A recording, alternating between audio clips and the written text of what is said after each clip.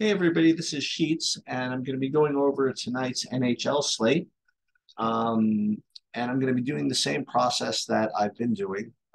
At some point, I'm going to stop showing the sheets here on the free YouTube videos. It's just something that the premium subscribers pay for, so I'm going to have to stop that. But I'll still allude to them, but it seems only fair.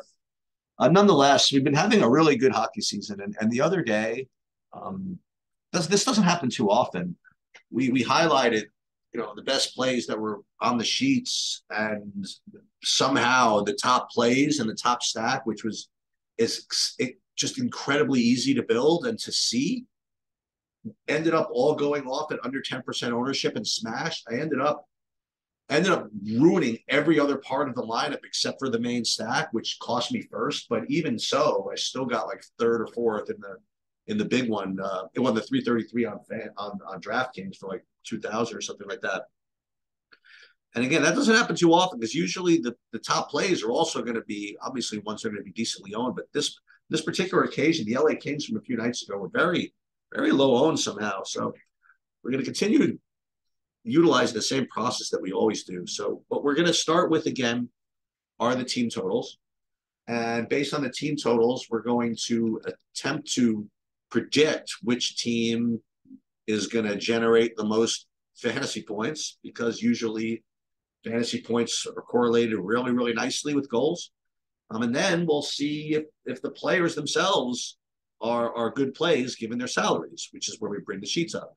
So then what we're going to do is build kind of a single entry lineup based on what we see on the sheets. And then we're going to build a lineup using SaberSim or a bunch from using SaberSim. And we're onto something pretty nice here. So let's just keep this going. So let's just first look at the team totals. And we're going to look at what's this? I don't see where these things are coming from. But I don't want to play picture in picture. Oh, here they are. So using Daily Roto, we're going to use a couple of sites. So I'm looking at the implied team totals. You see Washington with a 3.8, Toronto with a 3.8, Edmonton with a 4, and LA with a 4. So it looks as though the four winners, right, the four big favorites, are the teams that you're going to want to play. And they all look very, very close. So Edmonton, LA, Toronto, and Washington, that's according to Daily Roto. Now, when you look at SaberSim, you have a little bit of a different look, I guess. You have Toronto and Washington at 3.5, LA at 3.2, and Edmonton at 4.0. So SaberSim actually has Edmonton as has a much bigger gap between Edmonton and the other teams. Something to think about. I don't have the daily face-off projections up here. I'm a little bit annoyed with the way they're presenting their stuff nowadays. But well, I'll give them some more leash and some more looks.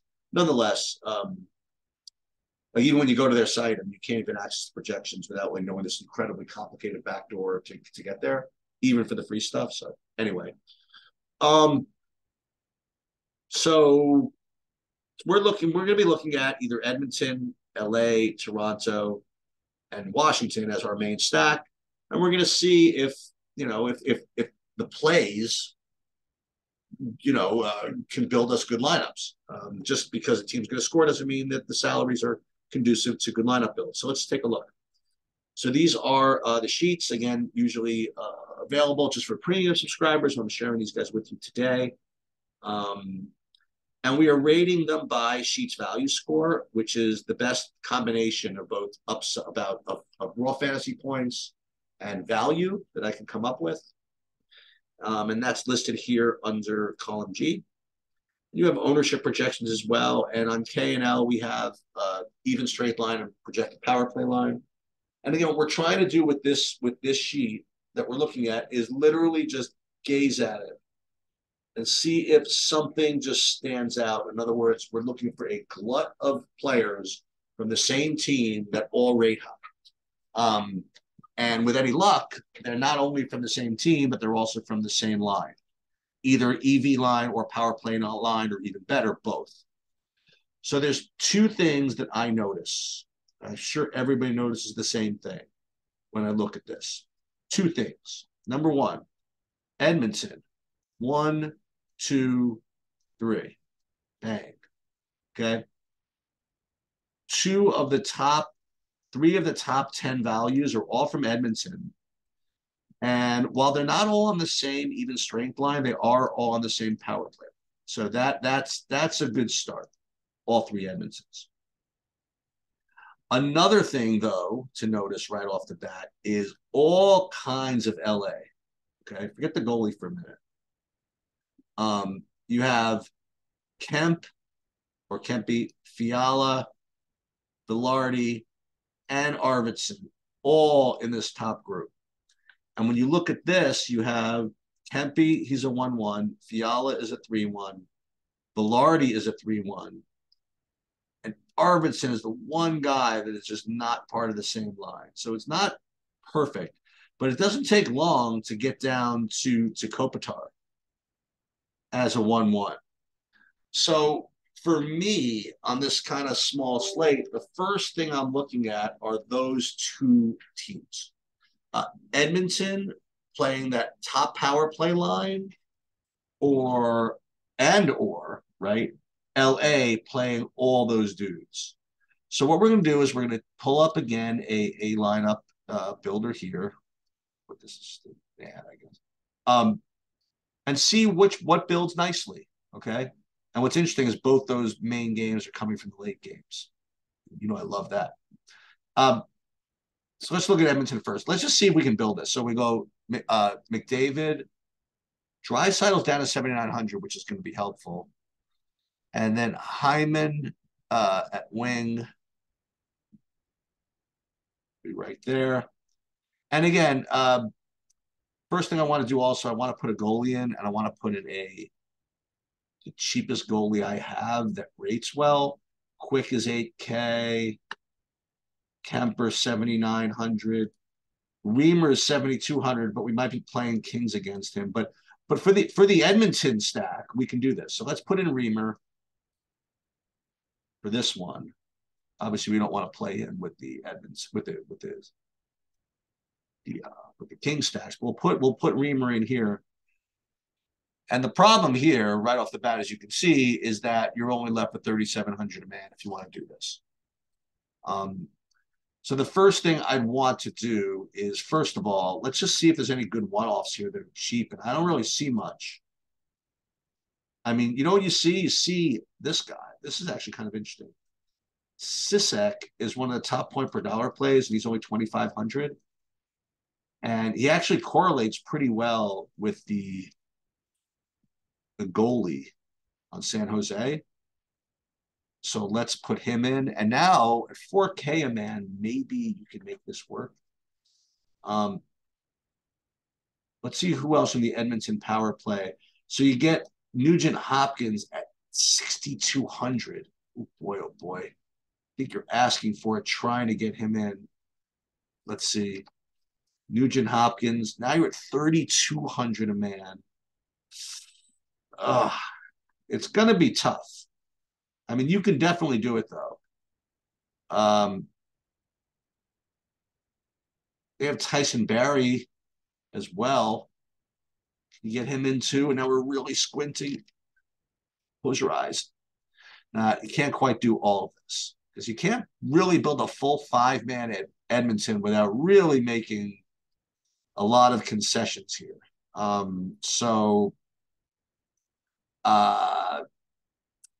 It seems as though probably the easier thing to do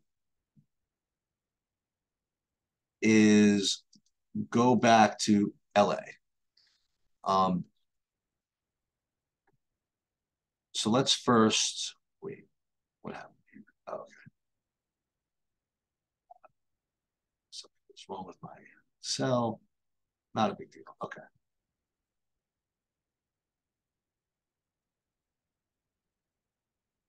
Anyway, so we have Kemp, Fiala. Let's take a look and see what power play line these guys are on again.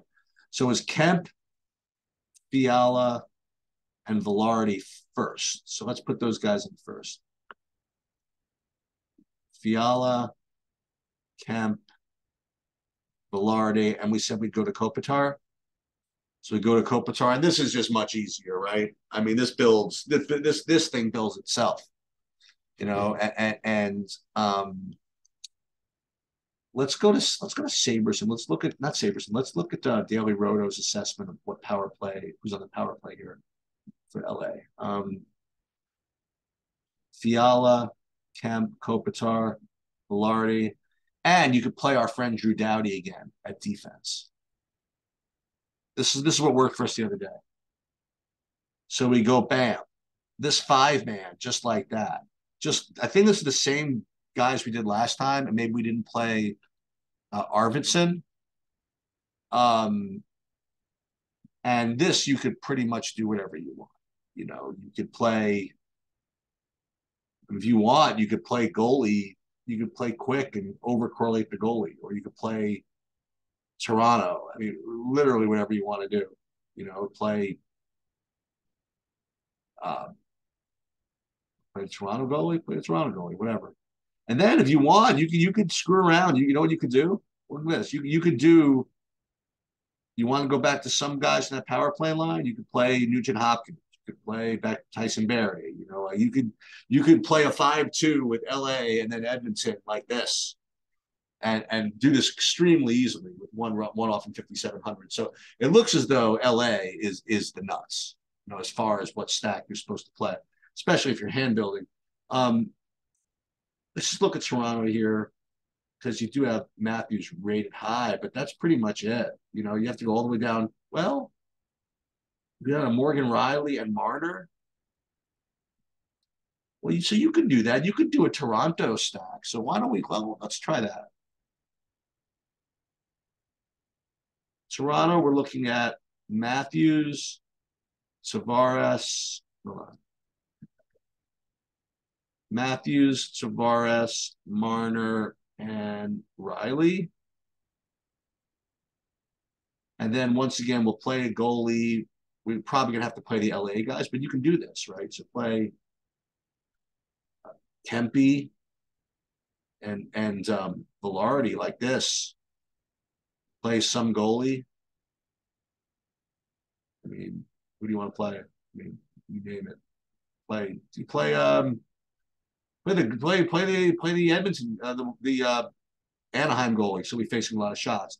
And then you can fill this in with 3750s if you want. So I think you can play Toronto pretty nicely. You can play the Kings pretty nicely. I think Edmonton's going to be difficult to get to. So let's now go to Saberson and see what you would get if you had Saberson built for you, and see. You think they can do a better job of finding a way to get Edmonton in? We'll find out. So we're going to build. Let's build 150. Why not? We'll build 150 lineups, 20 max builds. It's only a 4-game slate, so you might see some screwy, combinations. Well, let's just see in general what type of stacks we get. Stacks we get here. Yeah, like all the LA, pretty much. But it does get a decent amount of Edmonton as well. But as you see, I mean, it's just so easy to play all these Kings that it's going to do a lot of that. Like here, you get 72% Kings. And if Saberson's getting 72% Kings, then a lot of people are getting 72% Kings. So it's possible that they're going to be way too high owned. In which case, then you're going to want to probably go to Toronto as the next best. But you do see you get like 50% Edmonton. The other thing you'll notice, again, especially with the 4-game slates, is that you don't get that many 5-2s and 4-3s. You get a little more, non-traditional stacks, and that's pretty common in all sports. So at baseball, you'll get this as well. So that's something to keep in mind. I might just X out some of these. I don't know if I can get away with literally a 3-2. To win a GPP, or a 2-2-2 to win a GPP, or a 2-2, or even a 3 flat. I might go down to just a 4-0. That's about as speculative as I will get them.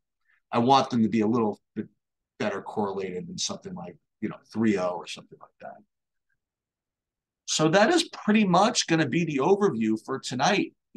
Again, I encourage you all to go through this exact same procedure, but closer to lock. And the whole thing, and listen, if you have all these sheets kind of done for you and you know what you're doing, you can build like a good handful of lineups, both single entry and MME, in about 15 minutes. Um, and I'm not saying you're going to win, but you're probably going to have a good portfolio of EV lineups. Um, so that'll do it. Good luck, everybody. And again, I encourage everybody to come at 6 p.m. for the live stream where I go over kind of late developments. And I obviously encourage everybody to subscribe to these videos. And if you do play daily fantasy sports and play regularly and you want this advice, on a bigger scale, please subscribe to True DFS. I'm sure there is a promo that there's out there that you can get it, cheap for first month or something like that. But in any case, it's a good thing to learn and a good thing to wager on, and certainly a lot of fun for me to do this content. That'll do it. Good luck, everybody.